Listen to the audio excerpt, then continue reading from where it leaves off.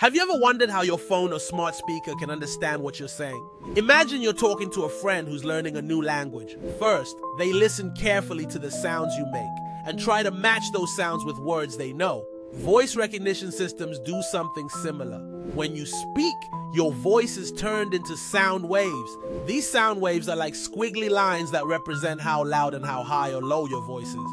The system breaks these waves out into tiny pieces and looks for patterns, kind of like how you might recognize a song from just a few notes. Next, it compares these patterns to a huge database of known words and sounds to figure out what you probably said.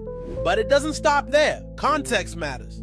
If you say read, is it like I read a book or I want to read? The system uses clues from the whole sentence to guess the right meaning. Over time, it gets better at understanding you by learning from mistakes and adjusting to your voice's unique tone and accent. That's how it turns your spoken words into text or actions, making it feel like you're really being heard.